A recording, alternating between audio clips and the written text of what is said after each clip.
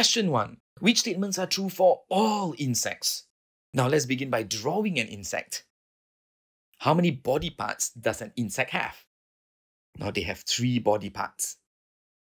What about number of legs? They have 3 pairs of legs, so I'm going to draw 6 legs on this insect here. Now something is missing on the head. They have antennae, or you can call them feelers. And what about wings? Do all insects have wings? If I were to give you some sweets and you were to unwrap it but just leave it on the table, what's going to happen in a few minutes? Yes, it'll be crawling with ants. Now, do they have wings? Those worker ants do not have wings. Only some type of ants have wings. So let's take a look at the 4 statements there. Is it true that all insects have wings? Now, this is not true. What about the next statement? Yes, all insects have feelers. And all insects have 3 body parts and 3 pairs of legs.